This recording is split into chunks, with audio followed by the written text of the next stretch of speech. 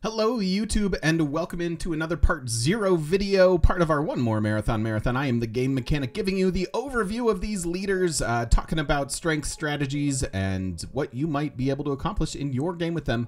Talking about Jayavarman of Khmer today, one of the strongest leaders in the game. Used to be, frankly, one of the weakest or kind of one of the wonkiest at the very least.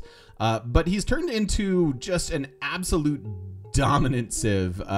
Faith first for sure, but someone who can grow tall. You can do space races, you can do amazing culture or religious victories, like just tons of flexibility. Just a really strong civ. I can't stress that enough. He's silly good. So let's talk about why. Monasteries of the King. Holy sites are granted a major adjacency bonus with rivers. So that's +2 regardless of how many rivers you're adjacent to, similar to commercial hubs. And then you get food equal to the adjacency bonus of whatever your holy site is. So if you pair this with like Sacred Path or even something like Dance of the Aurora, it could be very interesting. But in general, you can get just solid commercial hubs. You can get solid holy sites with just a couple mountains or a government plaza or just stacking in some districts. The food adjacency plays in well with our tall strategies. We'll get to that in a second. You also get 2 housing if adjacent to a river. This pairs really well with the two housing and 2 amenity river goddess pantheon. So your holy sites alone give you 4 housing. It allows you to settle weird aqueducty cities and just get that holy site, and you will eventually want the aqueduct, but you don't need it right away, which is really awesome. You do want to give your cities plenty of room to grow as J, so keep that in mind as we talk about the rest of the abilities. Grand Berets is really good as well. Cities with an aqueduct get 1 amenity from entertainment, 1 faith for every population. Farms give 2 food if adjacent to an aqueduct, or 1 faith if adjacent to a holy site. Those do, they don't stack between like multiple aqueducts or holy sites, but you can get the food and the faith if you're adjacent to both.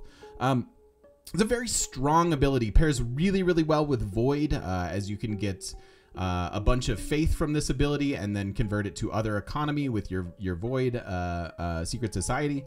So a very strong ability. You can start to see like the tall strategies forming: extra housing, faith from population, extra food next to aqueducts, etc.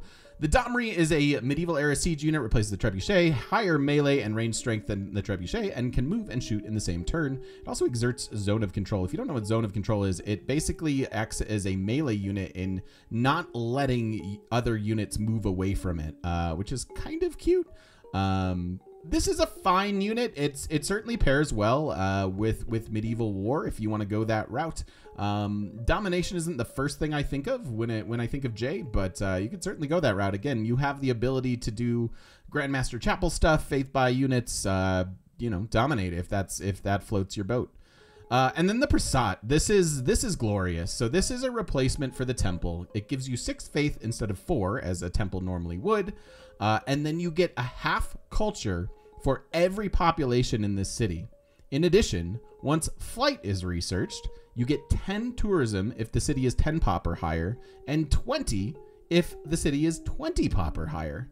So there you go. Like the bread and the just the icing on the cake. You get culture from population, a better faith output here, which again plays into Void and other sort of religious and or tourism strats, and can give you just a massive chunk of tourism.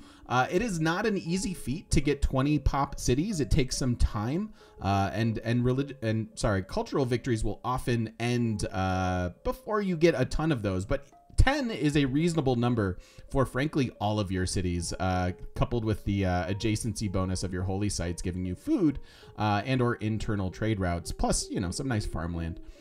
So this is crazy. Like as soon as you hit flight, 10 tourism per city is absolutely bonkers. And then if you do grow taller, it's even better. So just an overall impressive kit. Don't skimp on the science if you want to go the culture route, because you do need to get to flight as soon as possible. So get your good campuses when and where you can.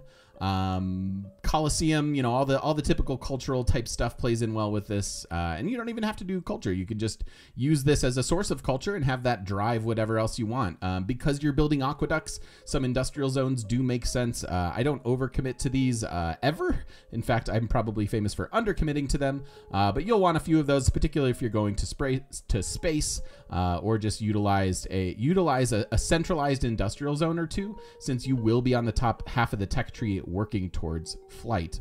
So a factory effect could be quite powerful in your empire. So that's Jay, truly one of the best civs in the game. Enjoy it. Enjoy our series. It's a particularly fun game, and enjoy your own games with him. How do you like to play, Jay? Do you go to space? Do you do Domri stuff? Tell me. I'm curious to know in the comments below. Thank you for watching. Don't forget to stop by twitch.tv/thegamemechanic. Join us live in person on the internet, and like and subscribe here on YouTube if you enjoy my content. Thank you for watching.